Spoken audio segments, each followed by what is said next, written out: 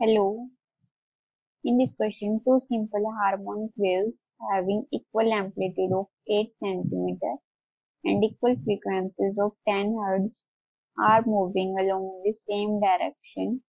Then the resultant amplitude is also 8 cm. The phase difference between the individual wave is dash degree. We have to find the value of phase difference. Now, the key concept of this question is formula of resultant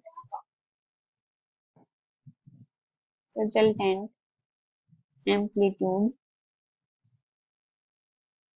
This formula is a square equals to a1 square plus a2 square plus 2a1 a2 cos phi, where a is resultant amplitude of the waves which is given in this question having value 8 cm, and a1 and a2 are indivisible amplitudes whose value is also given, which is also 8 cm.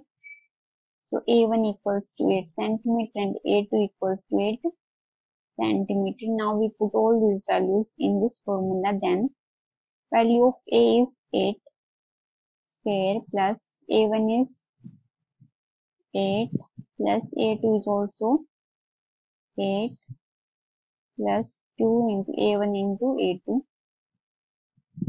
into cos phi. From here it becomes 64 equals to 64 plus 64 plus 128 cos phi. From here 128 cos phi become equals to minus 64.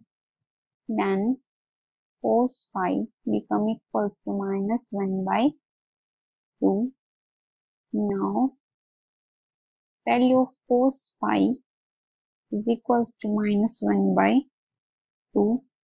It is also written as cos phi equals to cos having value of minus 1 by 2 at 120 degree.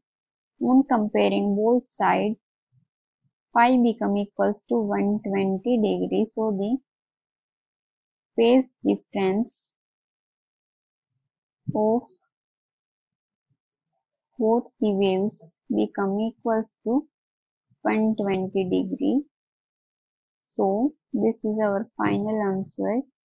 I hope you will understand this question.